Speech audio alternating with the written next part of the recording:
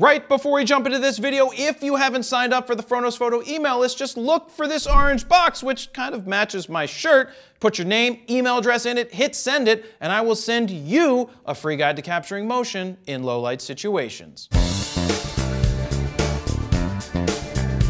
Jared Polin, FroKnowsPhoto.com, and this is a review of the Sony 135mm f1.8 G Master lens. Now this is a $1,900 prime lens. Now a lot of people have said that Sony doesn't have the best prime lenses.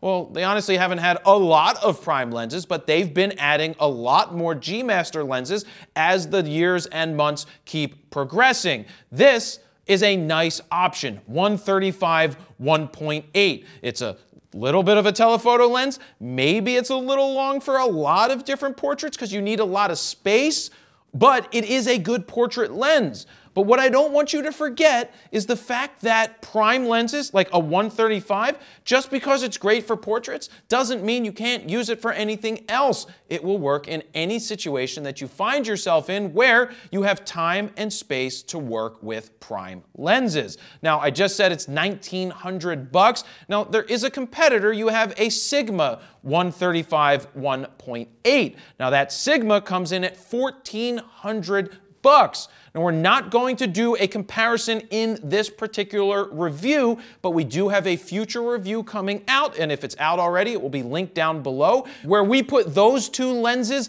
head to head while shooting portraits to help you decide which one is the one you should go with. The Sony, which is more expensive, or the Sigma, which is a little less expensive, so stay tuned for that one in the future. Now let's look at the physical attributions of this lens. When you pick it up, you're like, it's kind of heavy at 2.1 pounds, but because I work out, it really feels a lot less than 2.1 pounds. It's really not a bad feeling lens in the hands. To be honest, the Sigma is actually a little heavier than this one, and you can noticeably feel the difference.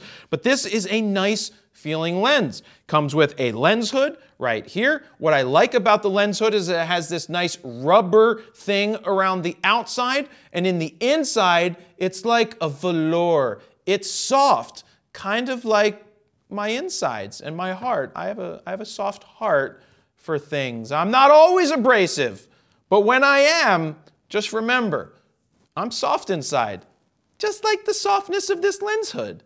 Yeah, anyway, we've got an 82mm filter thread. This is an 82mm lens cap. So if you're gonna put any filters on the outside of this, which by the way, I haven't said it for a long time, if you put crappy filters, just daylight filters, you know, the see-through ones on the ends of this lens, make sure you buy the best of the best with honors, sir, because you don't wanna have a great piece of glass ruined by putting a crappy piece of glass in a filter on the outside of this lens. Honestly, I don't recommend putting filters on the outside of any of your lenses, daylight filters, you know, the see-through ones.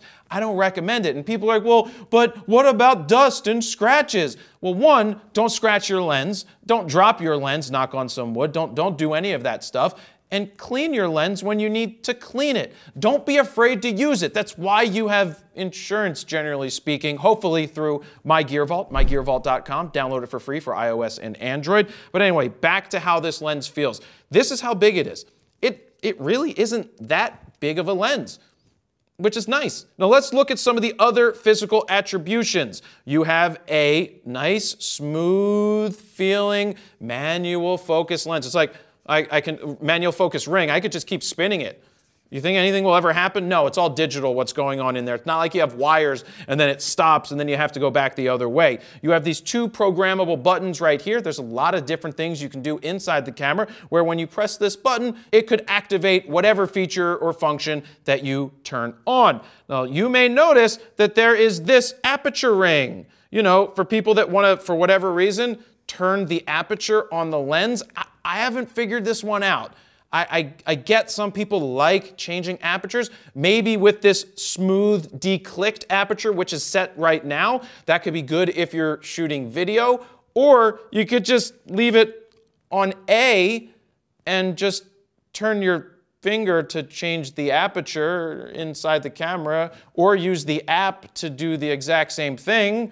But if you think there's a use for this ring still to be here, please leave a comment down below to help educate me on why this is important and a good function that you would like to see. Now, I already said that it was declicked, but right here it says click. Click is off currently, that's why it's smooth as you rotate it, and now click is on, which means, oh, you hear that? Yeah, I'm clicking apertures. I just went from 1.8 to 22. Okay, carrying on. On this side, we got full and limit as it comes to your autofocus. You have AF and then manual, and then that basically is the outside of the lens. Now, we did do different tests with this lens. I did portraits here at the factory where we put this lens on the Sony a7R III. I shot a lot of images at f1.8, which I'm going to show you in just a second, using IAF. Now, at the time that we did the tests, the new firmware 3.0 was not out for this camera, but it still did use IAF. And we are going to see the results in just a minute. I also took it into the real world to photograph people at a gym working out because, remember, lenses can be used for anything. Would you like to take better pictures in only 11 days? Well, I created a free mini video course that you can sign up for right now at FroKnowsPhoto.com/11 days. Now let's get back to the video. The images that I want to start with were taken over at a gym where I work out on occasion, and I used the Sony A9 with the 135 1.8, really using IAF because we know that I love IAF. So let's take a look at the first image. We're at 1/1000th of a second at f1.8 ISO 320. Just love the colors, love the tones that we're pulling out of this camera and off of this lens, and love how sharp the eye is. The fact that the IAF finds the eye exactly where I want it to be, oh man, it makes shooting so much nicer. This is a sample portrait because what was actually cool at this place is you've got one wall of windows over there and then one wall of windows, long wall of windows that covers the entire gym area. So it fills that area with really nice soft light. So that's why I was able to get this nice portrait right here, right on the eye, super duper sharp. Some of you may be saying, well, why'd you shoot at 1.8 the whole time? I wouldn't shoot at 1.8. Why'd you do it? Well, I wanted to see how well I could do at 1.8 for two reasons. How good's this lens at 1.8? How sharp is it? And two, how does IAF handle at 1.8? Does it nail the eyelashes? Does it do the eyebrow? Or can it nail the eye time and time again at many different distances, from full bodies to super tight headshots? And so far, well, I can't say so far because I've already done it, it nailed it time and time and time again. So a combination of the cameras as well as the software that's in the cameras in combination with this lens does a really nice job. This is a guy who's pushing the sled, shot at 1/1600th of a second at f1.8, 500 ISO. I do understand that in the world of exposure, I could have cut my exposure down, my ISO down, which would have dropped my shutter speed, but 500 ISO, any camera is capable of doing it. I want that faster shutter speed so that it can't be motion blur caused by me because there is no IS in this lens. But do you really need it? Because you have image stabilization in the bodies. Just showing you that it nailed the eye again. Loved it. Great shot right there. This is Amanda. She works out, as you can tell. Love the tones, the contrast, and from a distance, you can see what 1.8 looks like when you fill the frame with the body. I filled the frame here. Love the color, as I just said, and you can see that you can still blow the background out even from a distance because that's what 1.8 lets you do. This was more of a test to see how the camera and lens handled in extreme backlight. Yeah, it's black and white because I just thought it felt better, but the backlight was fine. It autofocused, it still found his eye, and didn't have any issues whatsoever with that shot. Now, this is interesting. This is a prime example of how fast this lens is. This is going on during the kettlebell swings. Now, kettlebell swings, you literally go down low and swing up high, which means if I'm focused on just getting this shot, similar to what you see here, I'm focused on the eye. but I don't have time to move the focus points around because it's happening so fast. So they leave the frame, then they come back into the frame, and the IAF nailed it. The lens motors, the linear motors that are in them, super fast at acquiring the autofocus. This would be extremely difficult to do with any other DSLR or mirrorless camera for that matter that doesn't have functioning IAF. And when I say functioning, I don't count the fact that most other camera companies have IAF as functioning. They are more like low functioning IAF. That's what I would call them, low functioning. But check it out. Time and time again, nailed the eye. It found it. It doesn't get any better than that when you're shooting action. And then one final one right there did the same thing. It nailed it on the eye. So I can't tell you how much I love the combination of IAF and how fast this lens autofocuses. Now, let's transition to a place where the speed of the autofocus doesn't really matter as much, to the portrait session where I had a model by the name of Taylor, who's also a photographer. She sat in for us. Now, let me paint the picture of the background. We set up Christmas tree lights. We used them from the Photo News Fix set. We also brought down the Tetris lights. The colors of the Tetris lights can look really cool in the background. We wanted to have the bokeh in the background. We wanted to shoot at 1.8. Don't forget, I also did go from 1.8 all the way through to 8 so that you could see the difference that the aperture has on the bokeh on the same exact image. We also tested out a couple of shots of the brick wall just to see a brick wall test to see what the vignetting actually looks like. And after 2.8, the vignetting is basically gone. So I should remind you that any photos that I'm talking about, or some of the photos, you'll be able to download them as RAW files so that you can pixel peep to see whether or not you like the images or you don't. They are linked down below. Let's take a look at the first sample photo. This was taken at 1/80th of a second at 1.8 ISO 100. Some of you may say, Jared, it's a 135mm lens. Why are we at 1/80th of a second? And I could be all like, well, because I know that the image stabilization of this camera is pretty good. That's not the case. I set it to what the proper exposure looked like to be at the base ISO of 100, not even thinking that I should make sure that the shutter speed was a little faster because I was more focused on giving you guys the cleanest images possible to download. Luckily, they all worked perfectly fine because the image stabilization and my stability, being able to hold things pretty damn still, even at 1.8, and the IAF, nailed it. Prime example. Let's zoom in on her eye right here. Could you tell me how sharp that... Excuse me, are you sharp?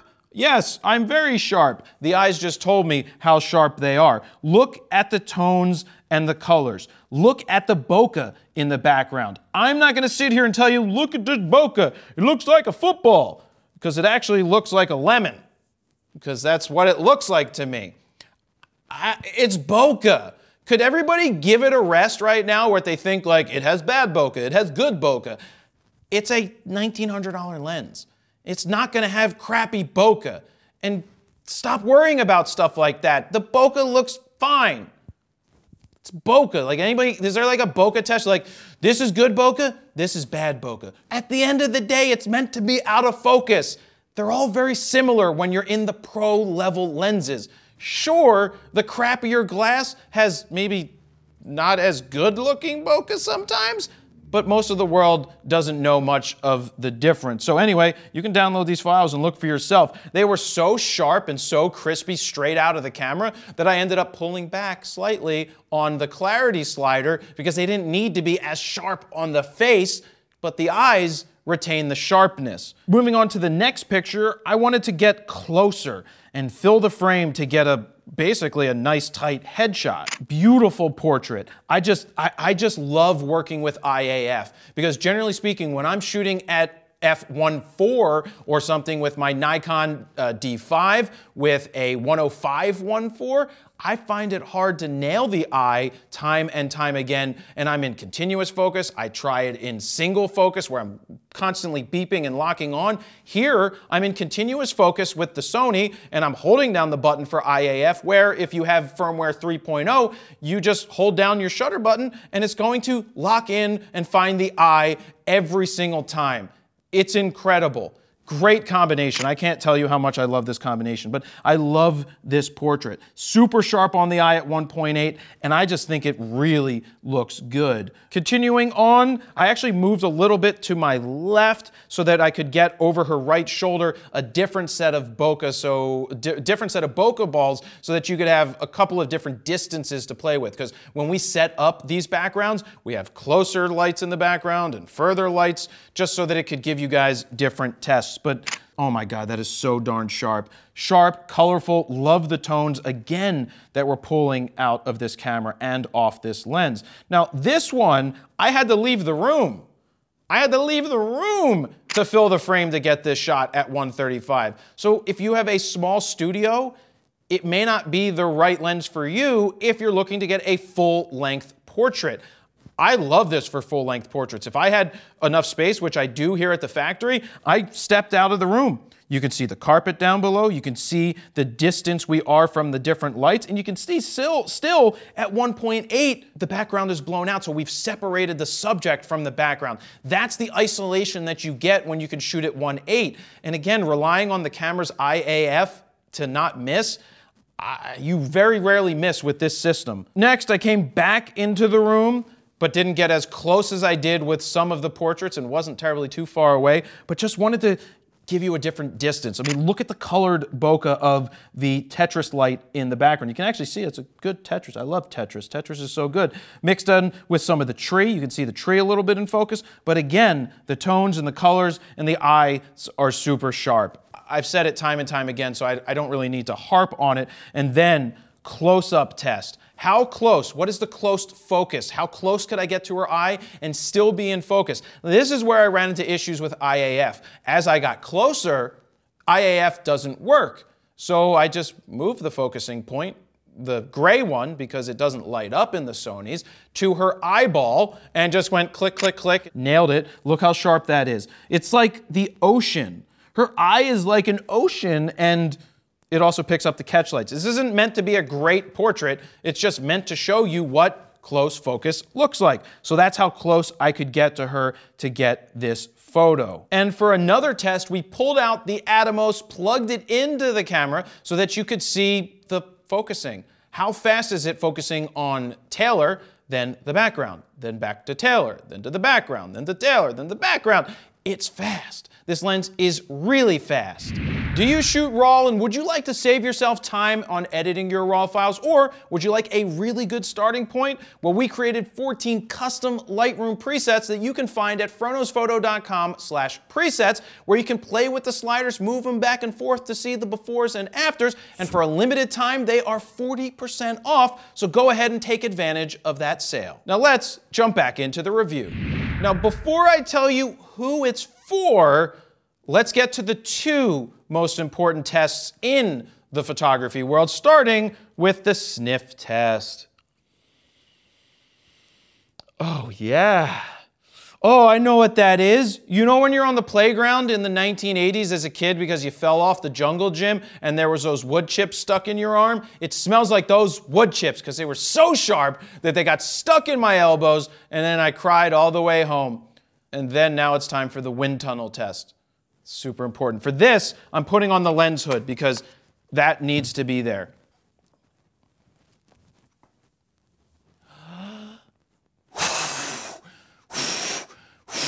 It didn't even move.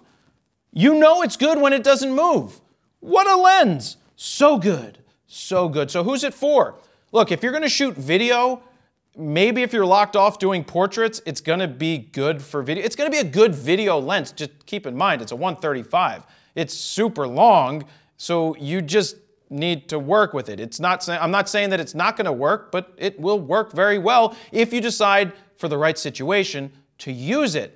Are you a portrait photographer, a wedding photographer? Are you into travel? Do you just want an awesome prime lens because you have time to shoot photos with a prime lens and get your composition right? This is a lens for a professional. If you already have the Hebrew Trinity line of lenses and you want to pick up another prime lens or a prime lens for portraits and all of those things I just said, this should be in your bag. If I was a Sony shooter, this would be on my shelf, and then a lot of times in my bag as well. Now, in terms of portraits and pictures and real-world shooting for action, I loved it.